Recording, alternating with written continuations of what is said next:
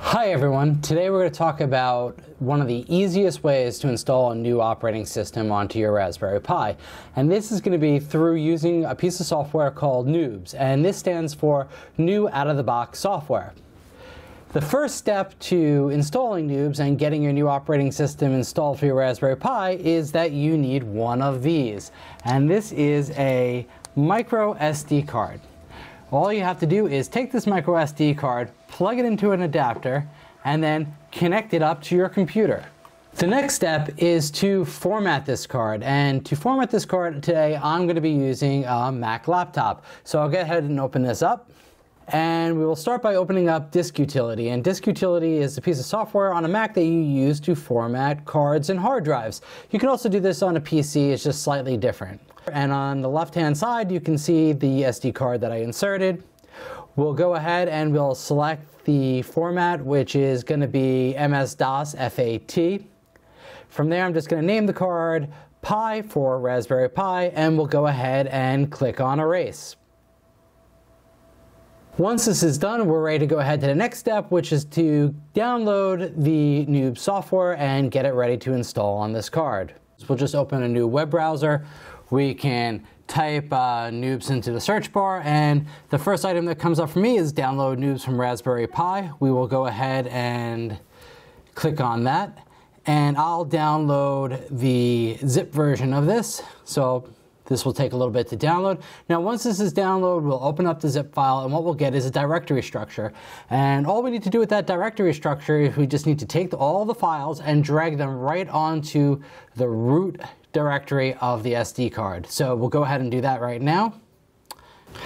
And now that that's done, we're pretty much done with this computer. I'm going to go put this away, and we can take our new SD card and plug it into our Raspberry Pi, boot it up, and see what happens. Now that we got our SD card all prepared with NOOBS installed, it's time to boot up the Raspberry Pi. So let's go over what we'll need to do this. First off is we need a Raspberry Pi board. So I have one right here. This is the Raspberry Pi 0W. I have the card. I have a mini USB to full-size USB adapter. I'm going to use that so that I can go ahead and plug in this little dongle. And now this dongle will allow me to connect a keyboard and mouse, which I also have right here. I'll go ahead and plug that into the port marked USB on the Raspberry Pi. Next up, I'm going to go ahead and plug in the SD card. Now the SD card will protrude a little bit. That's okay, that's how it's supposed to be. Now I'm going to take my HDMI. I'm going to go ahead and plug that in. And I'll need this so I can actually see what the Raspberry Pi is doing on my computer monitor over here. And the final step is to go ahead and plug in power. And this is just a USB power cable, like one you would use for your cell phone. With that all connected, we can see the little light on the Pi has lit up, and that means it's going ahead and booting. So let's take a look and see what's happening on the computer screen. Now the first time you boot up using NOOBS, it's going to reinitialize the card, and it's going to change the partitioning and make a boot and recovery. So it really didn't make a difference what you named the card originally. So after that's done, it will boot into the NOOBS system, and this version right now is NOOBS version 3.3, and the build date is February 5th, 2020. The first thing we see is that there isn't very many options for installs. There's the full version of Raspbian operating system for the Raspberry Pi, and there's also something called LibreElec. Now, neither of these are what I want to use for my project. I want some more options. So how do we get more of those options? Well, we need to connect to Wi-Fi. So this is pretty simple though. All we have to do is go ahead and click on the Wi-Fi Networks tab, pick one of my Wi-Fi networks, type in the password, and click OK. Now that we're connected, you can see that there's a whole bunch of options to choose for installing with NOOBS. So in this case, what I really want to do is I want to make a retro gaming system. So I'm going to run RetroPie, which will run on top of the Raspbian operating system. But I don't want the full Raspbian operating system because there's a lot of extra software in there that I really don't need.